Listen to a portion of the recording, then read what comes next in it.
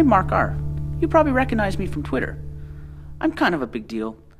I'm a virtual student working with the Renfrew County District School Board Junior Math RMS, and I am a representation of the data of over 168 students and the basis of a district-wide learner profile.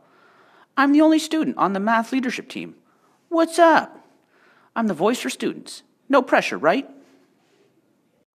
If you don't follow me on Twitter, I'm at MarkRStudent. Get it? Marker students? There's a pile of stuff on hashtag RCDSB Math. Hashtag we're trending. I've got to be honest. I'm not doing all this on my own. I've got a whole team here with me. Wave, guys. Oh, these guys are a bunch of beauties.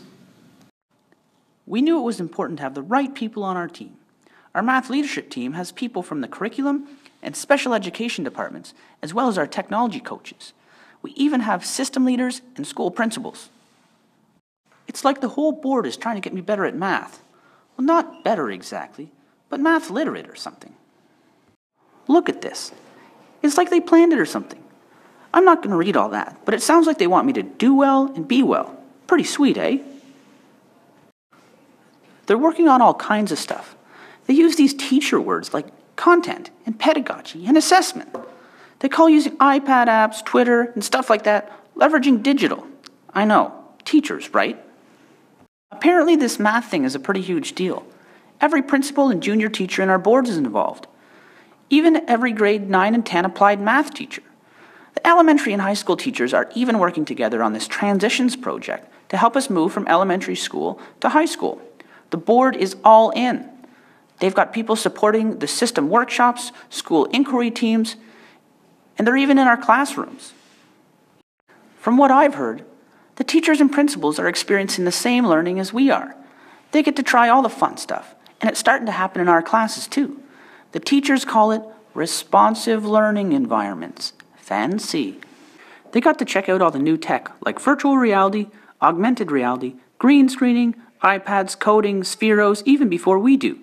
The math leads get to learn from math experts and learn more about how to teach math in different ways for different students. The teachers have inquiry meetings working together to figure out how it could look in their class with their students. If you don't believe me, it's all on Twitter. Hashtag RCDSB Math. Search it up. There's tons of resources our math team has created for teachers to explore. There's even a YouTube channel. The adults have figured out YouTube. A bit. RCDSB Tech Academy and the Apps for Math playlist. With all this going on, students are still the focus, as it should be, if you ask me. Our classes are changing. Don't get me wrong. We're still learning math, but our teachers want us to have these skills for the future, like collaboration and critical thinking, and they want us to become global citizens. Sounds like comic book stuff to me. We've got iPads and Chromebooks in our schools. All the schools got sweet spheral robots, and we use them in math for drawing shapes, doing area and perimeter, and stuff like that. Oh, and we've been coding too, but to solve math challenges. See, it's different, right? It's weird because we used to do math a lot on our own. Now we work together on stuff. I'm told we're collaborating. We have more fun and we do a bunch of things in different ways. I'm told we're being creative. And we talk a lot more in math. It really helps me to talk it out and think about what I can do better. Apparently, I'm communicating my thinking and taking risks. Even my classroom looks different, with areas to work together and tech and bins of math stuff on the shelves. And I think it's working. My teacher says I've got strategies to solve problems. If I wasn't awesome already, I'm awesomer now. Is that even a word? Math is more fun.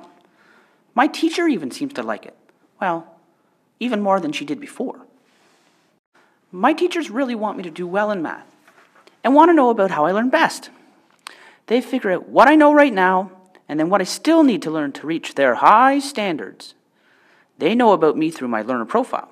Total TMI. I know there are a lot of kids like me who are okay at math. But when it comes to writing it down or answering in class, it sometimes gets stuck or it doesn't come out right. That's why I like how we're using tech to show what we're thinking and using virtual tools to solve math problems. There's even a math assistive tech coach who comes to work with us and our teachers so we know what tech to use and how to be really comfortable using it. So what is really different?